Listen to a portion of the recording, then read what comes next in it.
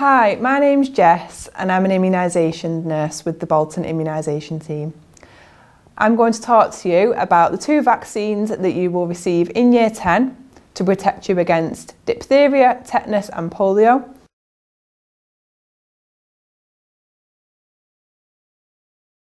And meningococcal ACWY.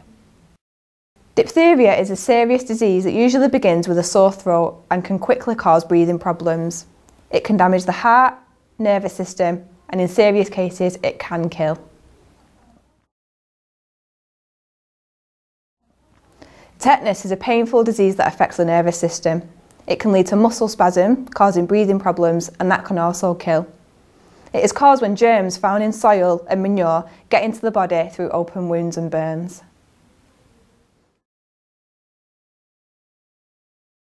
Polio is a virus which attacks the nervous system and can cause permanent paralysis of the muscles.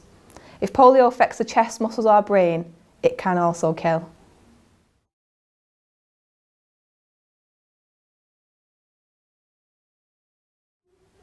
Meningococcal disease is a really serious infection that can cause meningitis, which is inflammation of the lining of the brain, and or septicemia, also known as blood poisoning. Both of these can kill. There are symptoms of meningitis and septicemia that it is important for you to be aware of, such as fever and vomiting, severe joint pain, pale mottled skin, a rash that can be anywhere on the body, stiffness of the neck,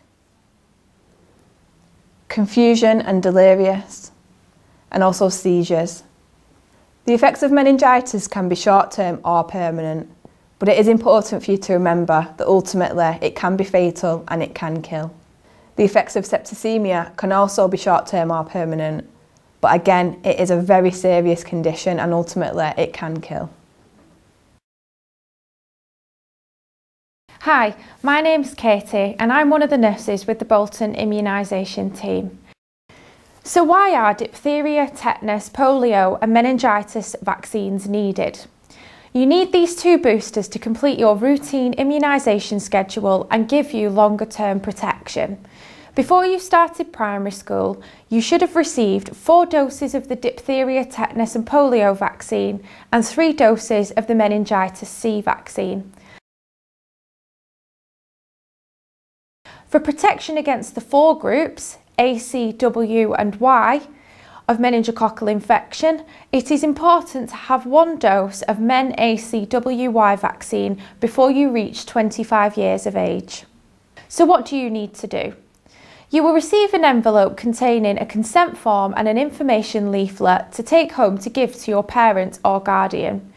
This form must be completed and returned to school by the date on the letter, even if your parent or guardian does not want you to have the injections. Late returns may result in a delay to you getting your injections. The immunisation process. The injection is offered in school by a team of qualified nurses. The injection is given in the muscle at the top of your arm with a small needle. This will only take a few seconds, and it's important to remember the needle that we use for these vaccines are also the needles that we use for newborn babies. Usually each injection is given in a different arm. This is because we like to see if you have a reaction to the injection, which injection was given in that arm.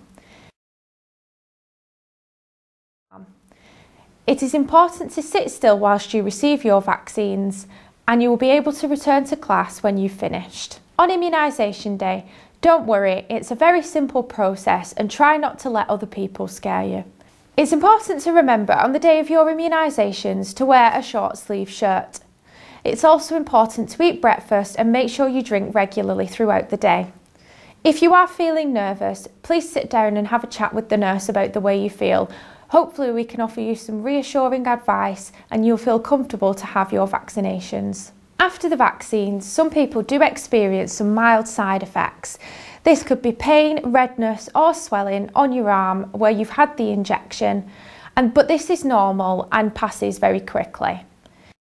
We will give you some information on how to look after yourself following the immunisations. Try not to miss your injection, but if you do, your school nurse can arrange to come back and see you at a later date.